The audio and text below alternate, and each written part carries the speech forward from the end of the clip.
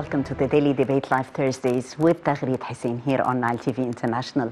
Tonight we'll be wrapping up more than one important story and taking Egypt's steadfast, important steps on the path of Egypt's chairmanship of the African Union. After the announcement of Egypt's chairmanship of the Union, the Egyptian government had announced the main axis of priority working accordingly for the African continent, including more than one axis, namely economic integration, continental integration, economic and social development, also institutional reform of the African Union, also cooperation with the international friends of the African continent, and above all, of course, peace and security of the continent.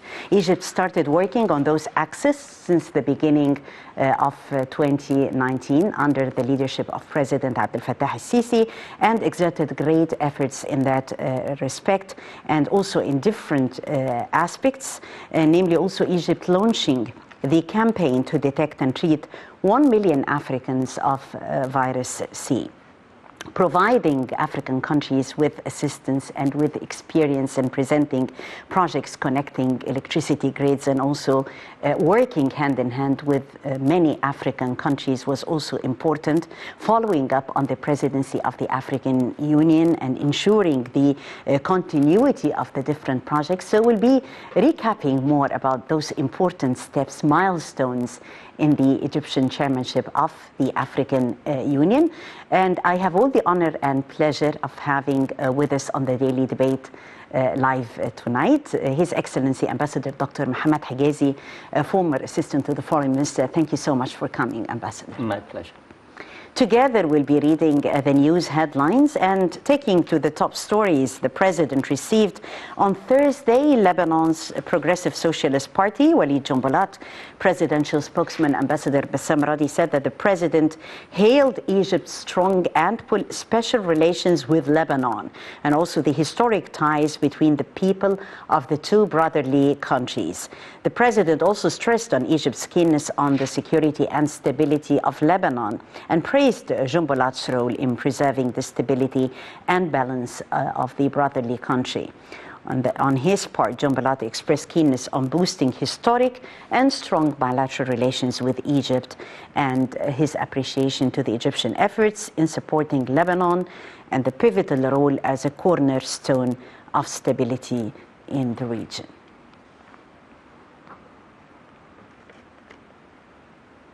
Ambassador, an important meeting with Mr. Walid Jumblat, and Egypt is always working on further strengthening ties with Lebanon. Indeed, and I think it is a timely visit, seeking support of a country that is always or historically supporting Lebanon all over its history.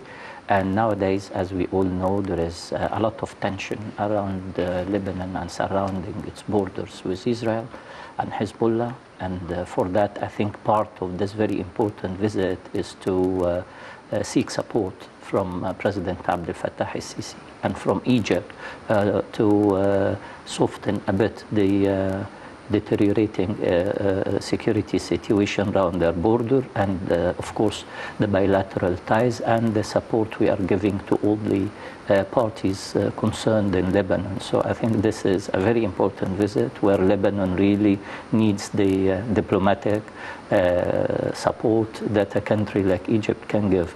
Bilateral ties, as you have stated, is very important indeed, and I'm sure that part of that is related to the relation that historically exists with the National Progressive Party of Kamal Jumblat and Walid Jumblat, his son, and I'm sure that Walid Jumblat have brought all the concerns of the Lebanese people about the current situation surrounding Lebanon and Israeli-Hezbollah relations. Yes, Egypt and Lebanon enjoy strategic ties, bilateral relations throughout history between both countries. Indeed, indeed. I think since the inception of the independence of Lebanon, Egypt was always supportive to Lebanon security, cohesion, and national unity. In addition to that, in the economic front, in all what is related to infrastructure, electricity, and other activities, Lebanon was always considering Egypt one of the pillars of its regional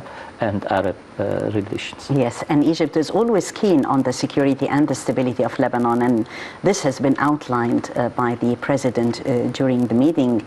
On the other side, Jumblat expressed keenness on boosting those historic and strong bilateral relations. This sense of coordination is very important, and it comes timely, as you've said. As I said, Tagir, there is a security concern around Lebanon, and the deteriorated situation with Hezbollah and Israel requires all the parties concerned in Lebanon to exert efforts and to seek support from regional countries that enjoy credibility and respect in all domains. And Egypt, I think, have proven always to be a stabilizing factor and a support to Lebanon all over its history. And I'm sure that Egypt will try to listen a little bit the current tense situation and bring back peace and stability to the whole region. We don't need really to see an escalation where the Lebanese people and an institution will pay the price of confrontation between Hezbollah once again and Israel. Definitely, and from the Egyptian-Lebanese relations to Egypt's relations with the African continent and milestones throughout the start of 2019 and Egypt's chairmanship of the African Union. Thank you, Tariq. Yes. Egypt was always supportive to its continent, no matter whether it is in the chairmanship, but during the chairmanship of the African Union 2019, we accelerated the efforts. But for 2 years, say for example 2016, 2018, Egypt was representing Africa in the Security Council, where all the African issues were transcended to the international community, were expressed clearly by the Egyptian vocal support to the African issues, being it political or economic. In the also environmental debate in Paris, Egypt also spoke on behalf of Africa in the UNCTAD or in the group of 77 and China. Yes. Egypt was always speaking on behalf of the third world in general, the non-aligned, and Africa.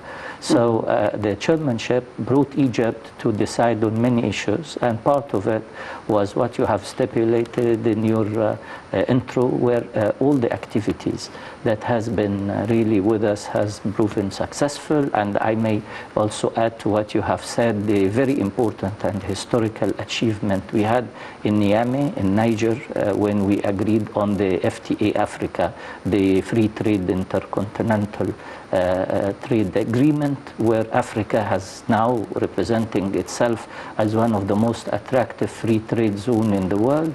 And I'm sure that Egypt will do its best to further enhance its trade ties with Africa using this very important platform. But when we talked about Egypt representing Africa, I think last week Egypt in the G7 or the UNCTAD, or in the TCAD 7, yes, has also carried with it all the hopes and challenges of the continent to the international arena, where the president has spoken clearly about the African economic situation and hardships that require support from international community and our partners. In all his bilateral meetings, beside his very important inaugural speech, has also raised the African issues, and he spoke about African women, he spoke about African youth, and he spoke about the injustice in the international economic front and the need to bridge the digital gap, as it is the key to progress, the key to sustainable development. He asked the international community and the mega players, the G7, to support Africa in reaching out with the international community in the digital divide. And I think this was a very important call.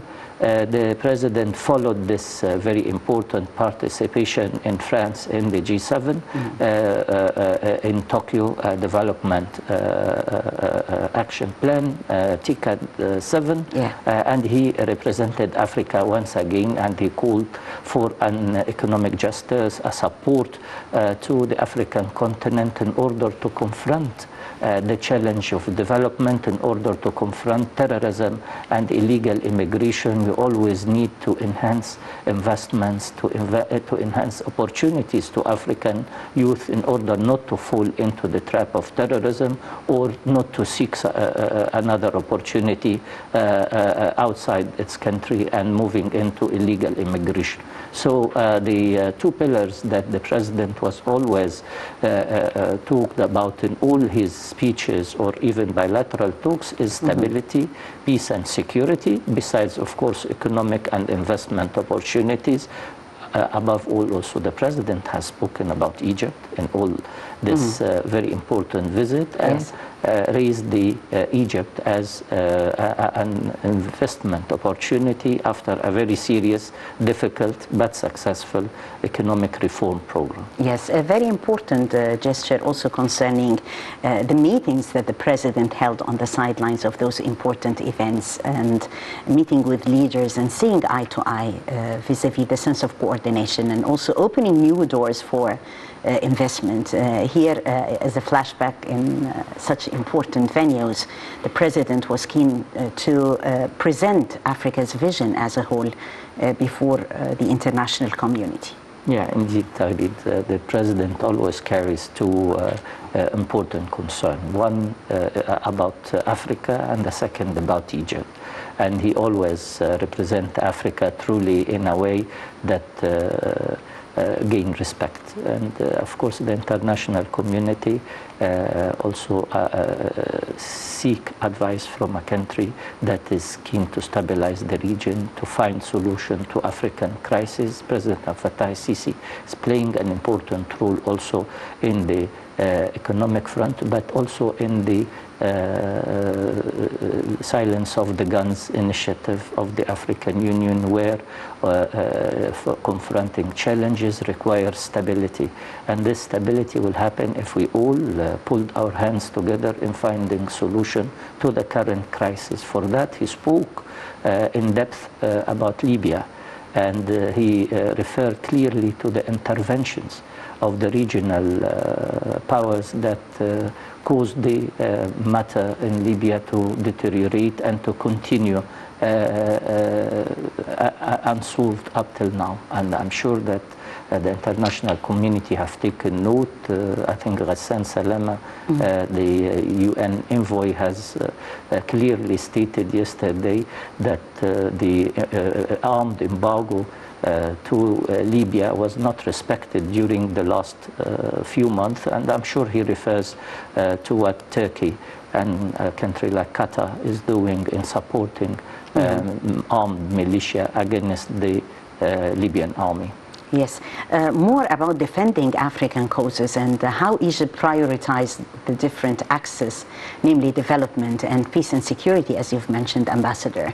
What else concerning this important file? And also there is the sense of coordination vis-a-vis combating terrorism, which is very important. Bilateral ties is important in the agenda of the president, but as you have said, Tagrid, the two pillars that has to be respected and to be shared with our international partners is the stabilizing the continent, solving the conflicts, which will help a great deal in raising the economic issues or challenges and confronting it in a way that we all looking for. So the two pillars that President Abdel Fattah al-Sisi, or the two sides of the coin, is peace and stability and economic development. Both are interrelated, and of course if we are economically helping Africa, if we are helping Africa also in solving their problems in coordination with the African countries, not individually, or raising initiatives in the G7, for example, towards certain problems without consulting African countries, that will not lead to a proper solution. What President Al-Fattah al-Sisi said, is that we need to be consulted in relations to issues pertaining to the continent, and of course the economic and investment and trade with Africa requires justice and requires also to supply Africa with the digital divide. We can see here, of course, on the sidelines of the G7 and with French President Francois Macron, and also with Hegazy. Yes, and with the UN Secretary General. Chancellor Merkel. Yes, a very rich gathering, very important meetings. This is the quality, this is the most important meeting where all policies of peace and security, economic and strategic, financing and even security issues is raised. So it's important that Africa really link with such an important gathering. Yeah. And of course, raising our issues in such a platform helps our partners to directly support the continent. And this is what Egypt always working for.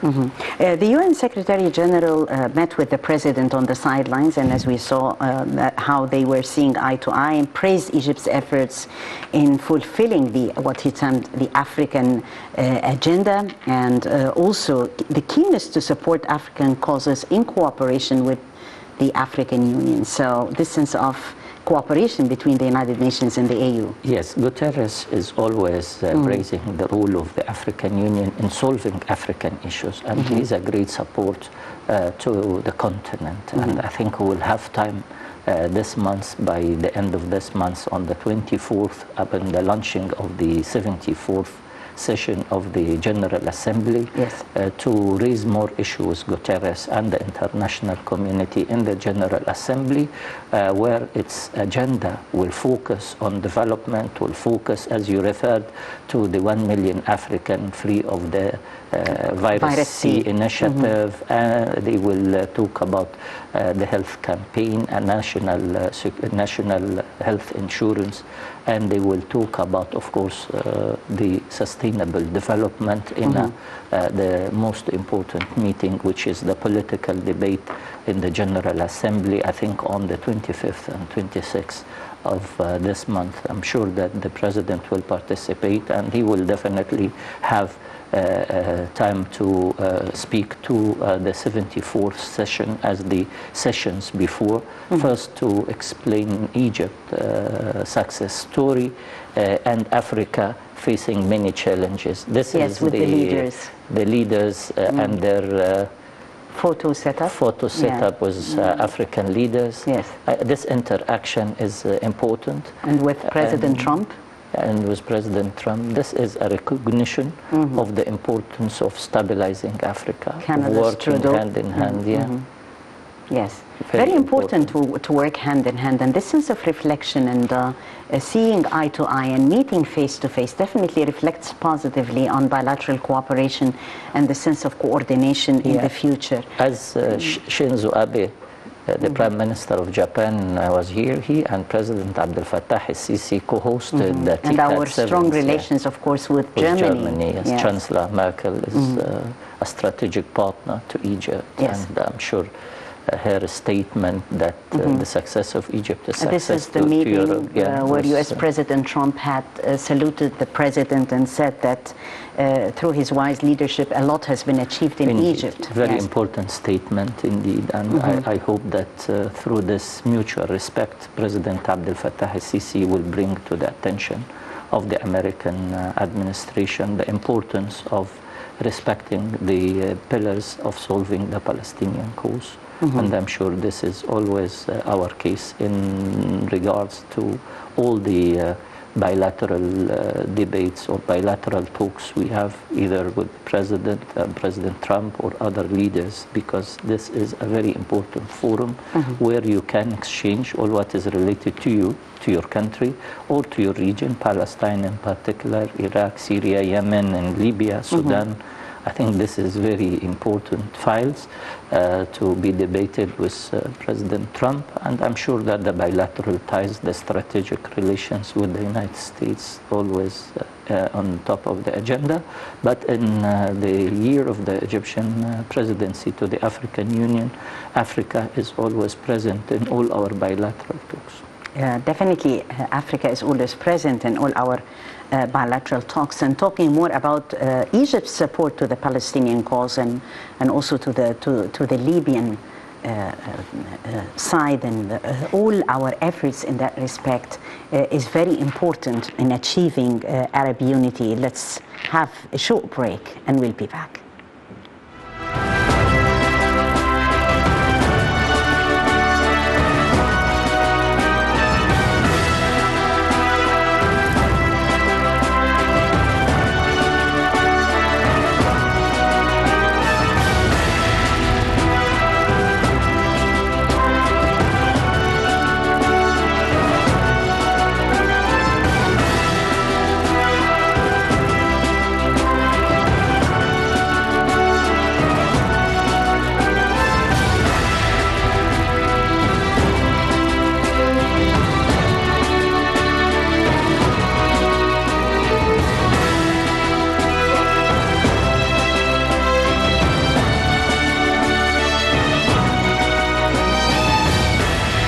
Understood each other very well. He's a very tough man, I will tell you that, but he's also a good man, and he's done a fantastic job in Egypt. Not easy. In the meantime, Egypt has made tremendous progress under a great leader's leadership. That's what it's all about, and your staff also have gotten to know fantastic people. So I want to thank you and I want to congratulate you. شراكتنا في إطار التيكاد حققت قدرا كبيرا من الإنجازات وتفاعلت بالإيجاب مع المعطيات الدولية والإقليمية. نجتمع تحت شعار النهوض بتنمية إفريقيا عبر الشعوب والتكنولوجيا والابتكار. لأنني أتوجه باسم إفريقيا بدعوة لمؤسسات القطاع الخاص العالمية والشركات الدولية متعددة الجنسيات للاستثمار في قارتنا. فأسواق إفريقيا مفتوحة والظروف الاستثمارية مهيئة وأيادينا ممدودة للتعاون وأراضينا غنية بالفرص والثروات وعزمنا على بناء مستقبل قارتنا في شتى المجالات لا يلين. وأطالب مؤسسات التمويل الدولية والقارية والإقليمية بأن تطلع بدورها في تمويل التنمية بإفريقيا وتوفير الضمانات المالية لبناء قدرات القارة بما يسهم في تعزيز التجارة وزيادة الاستثمار.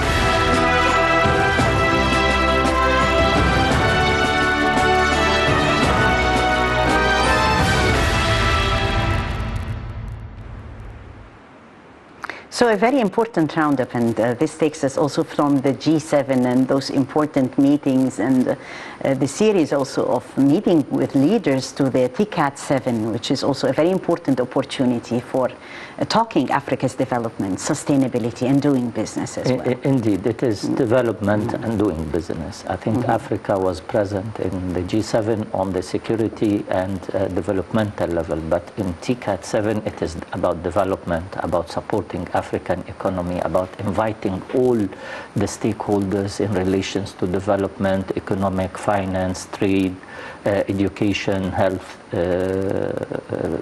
maybe climate change as well, yes. all empowering women, youth, all those debates were in the TCAT 7. The President have given a very important speech where he spoke about African development, challenges that are facing the continent. Of course, security issues also is very important from a developmental dimension, and I think the Japanese government has proven once again that they are very important partner, a strategic partner indeed to Africa, one of the oldest who have expressed their support to Africa and in kind, and they are really and truly very supportive in many domains, say in Egypt, for example, in education, in culture, in the economic yes, drive, in soft power. in soft power.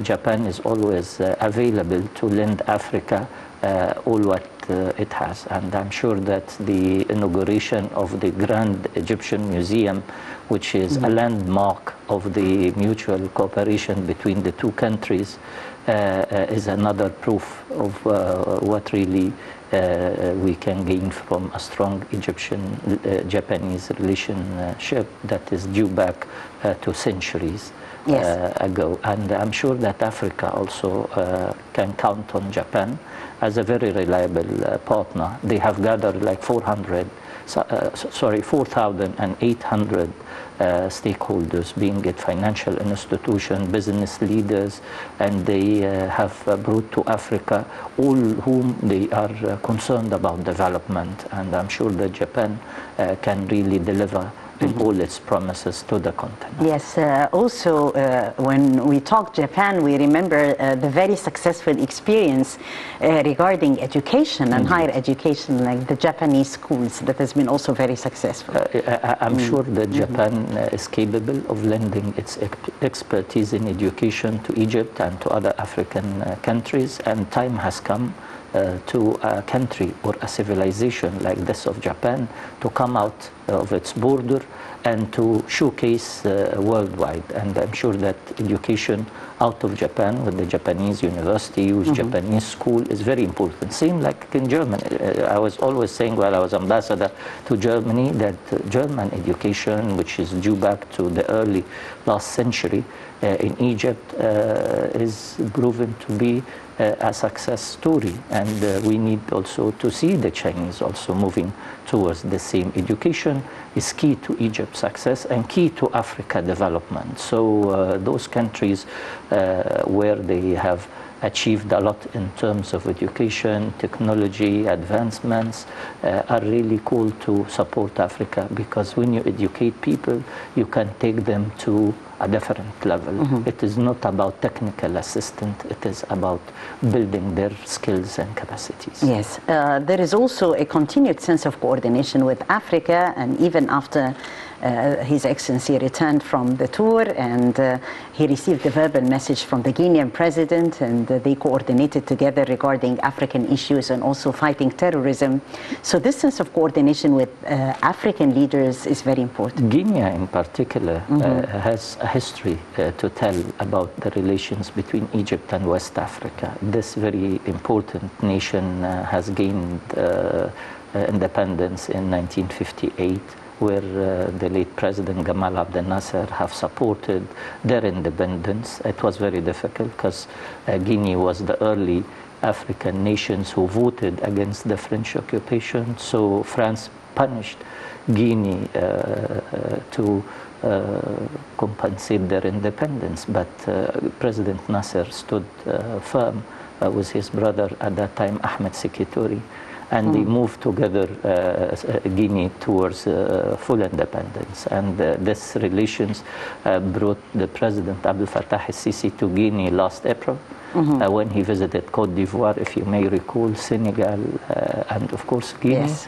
And they were signing more than one memorandum of understanding in different fields. I remember he inaugurated in the first university of Conakry, Gamal Abdel Nasser University, a statue for President Nasser. Yes.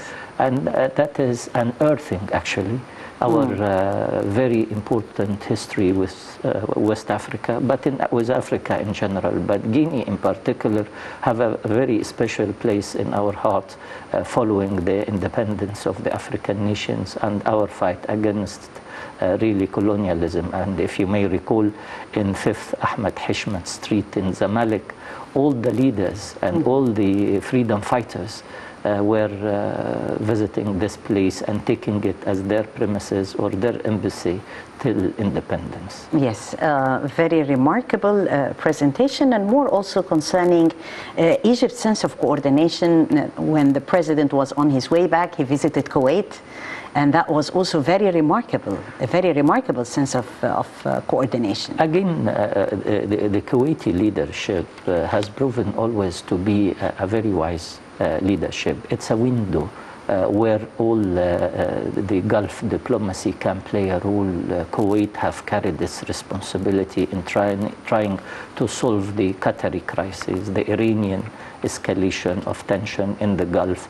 And I'm sure that Kuwait has played this very important role to the benefit of the stability of the Gulf region. But the president was very clear to support not only the Kuwaiti people against terrorism in his declarations, but also to support the Gulf security in general, when he stated once again and reiterated his known position that the Gulf security is an integral part of the Egyptian security. And this is very important. Egypt, Tahrir and Kuwait enjoys really historical ties. Egypt defended Kuwait during Abdul Karim Qasim in the 60s when they threatened the border of Kuwait. And of course, it is known the role of the leadership and the government and the people of Egypt to support Kuwait after the dilemma of the invasion of its territory by Saddam Hussein.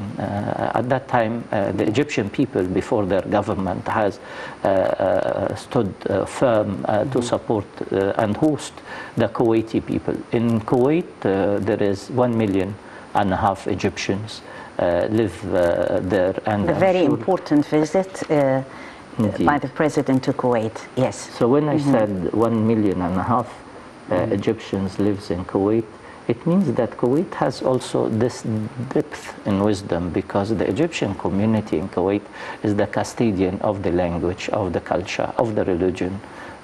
Some parts of the Arab world you may see less inclinations toward our culture and language. This is a sense of coordination and brotherly and fraternal relations between Egypt and Kuwait. Yes, of course, and that has really sent a very comfortable message to the Gulf in a time where a lot of interventions and foreign interventions that causes really wars in the Gulf region. And I'm sure that the presence of Egypt among this very tense situation in Kuwait sends a message that we are very close and we are keen to find an Arab solution. Yes. Remember, in the Iraqi-Kuwaiti crisis, if we in the Arab countries have managed to find a way forward or a solution to the crisis, we could have avoided evaded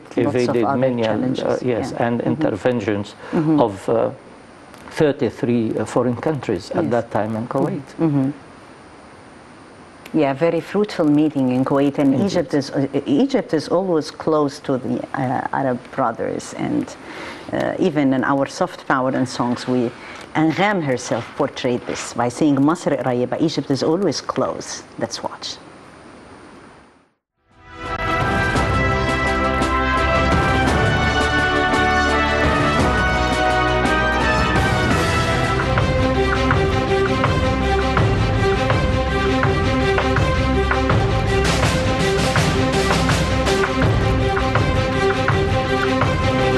لدينا مصير مشترك. مصر تسلمت الرئاسة الدورية للاتحاد الإفريقي لعام 2019 وتتطلع كعادتها دوما للتعبير عن شواغل الشعوب الإفريقية الشقيقة الرامية لتحقيق الاستقرار والتقدم ودفع عجلة التنمية قدما. إذا كنتم ترغبون في تغيير وجه القارة الأفريقية، فالاتحاد الإفريقي كقيادة تستطيع أن تعمل وتدرس بشكل مركزي لمشروع عملاق لبناء بنية أساسية على مستوى القارة. أنا أتصور أن الأمن والاستقرار استثمار. إذا لم تستقر هذه القارة والأمن فيها بمعدلاته عالية، هذا الأمر سينعكس بالسلب علينا كلنا.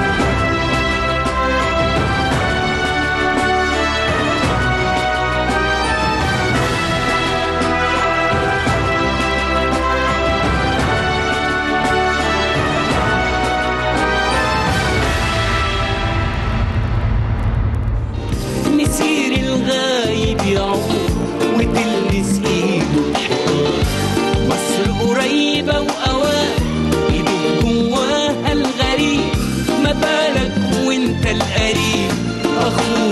وصاحب. وانت ماشي في مصر شايف ألف ضحكة بتناديك، وانت ماشي في مصر عارف إنها فرحانة بيك. قولي فين الغربة وانت وسط أهلك مش بعيد، ده الفرح لو زار ديارك يلقى جوه ديارنا عيد، يلقى سعد الشدة إيد. سلمى يا سلام رحنا وجينا بالسلام، سلمى يا سلام رحنا وجينا بالسلام. نهار وليل مصر صاحية تبارك فينا النوم، تقابل ناس بالمحبة تزيد الشوق يدوم. في مصر تقول متصبح الكل عليك حبيبي يا غالي، لسان الناس بالكلام الحلو ينقط سكر حالي. كل شي فيها طيب، فيها حاضر فيها طيب، فيها يتلاقوا الأحبة وبين قلوب الناس تطيب. نهار وليل مصري صاحية تبارك فيها النوم. وانت ماشي في مصر شايف ألف ضحكة بتناديك، وانت ماشي في مصر عارف إنها فرحانة بيك. سلمى يا سلام رحنا وجينا بالسلام، سلمى يا سلام رحنا وجينا بالسلام. بلاد الخير وشيلة ضيوفها فوق الراس، يا مرحبتين قد الكل وجدع ناس. تعال اقعد نور هات واحد شاي، ولازم تشرب كلمة بنكتة، ده احنا بين عشرة خلاص. أبدأ منين بالعشق مين عن هواها يستغنى، وبالقليل توصف كرامها كأنها الجنة. جمع الحبايب والجيران ما فيهاش غريب عني، اسهر يا ليل غني يا عين قسم وسلطني. مصر قريبة وأوان جواها الغريب، ما بالك وانت القريب أخويا وصاحب الخير. أمان وسلام ما نعرف خصام، طريق المحبة جميل بمصر تشوف تاريخ. حكاوي الزمان وقاعدة في قرب النيل، تنسيك هموم الدنيا تصف القلوب وتروح. صديقة وحبيبة وصدقة وأجمل كيان وروح. شوف نفس الملامح والوجوه، العظم يحتار ويتوب. Well, welcome back. Egypt really attaches great importance to the efforts of peace and security in Africa, as we've mentioned. And those sense of important bilateral meetings and cooperation is very important. Let's watch part of His Excellency's activities and his vision portraying African interests and African causes in this report.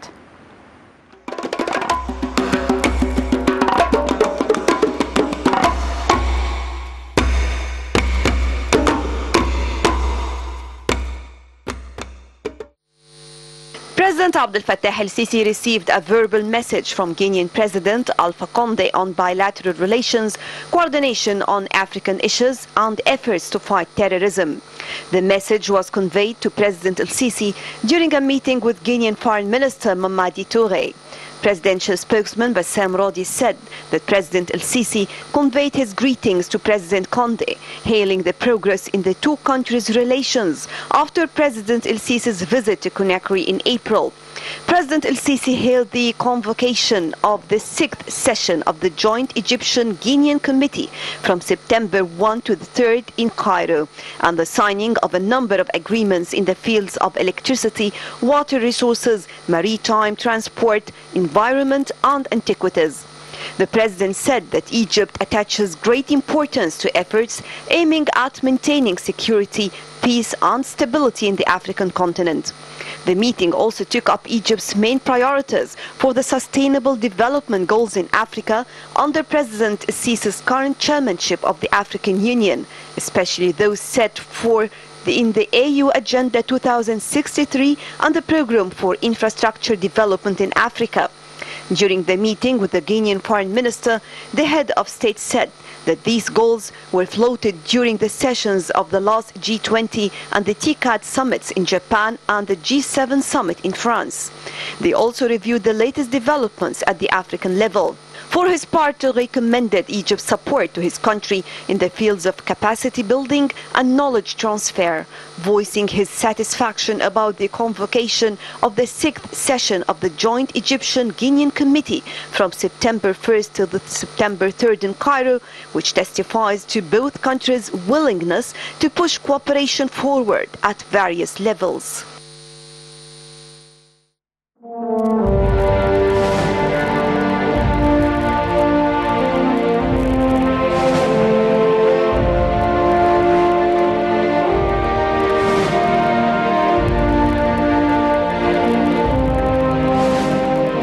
إفريقيا ثارت وإفريقيا تحررت، إفريقيا ناضلت وإفريقيا ضحت، إفريقيا اليوم نتيجة للثورة ونتيجة للنضال ونتيجة للتضحية مستقلة.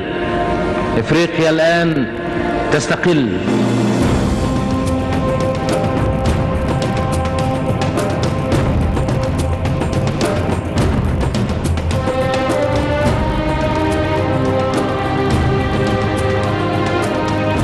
من أقصى الشرق إلى أقصى الغرب، ومن أقصى الشمال إلى أقصى الجنوب.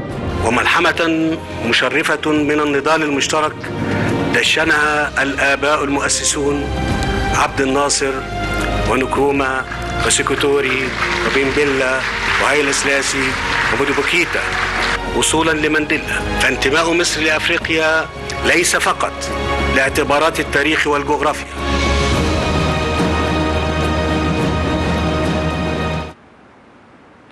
Yes, Egypt will always be the heart of Africa. Egypt belongs to Africa, as the president said. The sense of summit diplomacy has been very important. This sense of activity and this sense of coordination among leaders, meetings, very rich meetings, definitely in the interests of the whole continent. Of course, summit diplomacy, as you said, Taghreed, is always very important. This is a continent of elderly people. This is the continent of the chief. This is the continent of wisdom. So the summit diplomacy is always very important as it reach out to the others and to make, I think, all our issues and problems and challenges met with the required decision. And I'm sure President Abdel Fattah el-Sisi has proven since he assumed power in 2014 that he's fidel, is very sincere in his drive towards Africa. And the whole country now is moving in the media, in the economy, in the political, in the military, in the security towards Africa. And this is actually what a country like Egypt has to do. It has to move in all fronts to support Africa, not, as I said, because of the presidency of the African Union 2019, but because, as the president said, not only because of history and because of geography, I think it is because of the belief in Africa, the belonging and in the trust in a future to come, where this continent will take its rightful role in the world community. We have to push towards more partnership with different initiatives, being it the Chinese, the Indian, the Western, different initiative, and we have to seek partnership that will help the continent through its economic challenges as well as its security challenges. Egypt is part of this African drive, and I think is a very sincere driver indeed to take Africa to the right shore. Yes, and from Africa and talking Africa, also a sense of coordination with world leaders. We've seen on the sidelines with President Trump, also a sense of coordination with Russia, with President Putin, and more to come. Of course, next month in October, President Putin invited President Abdel Fattah al-Sisi to lead together the first Russian-African summit.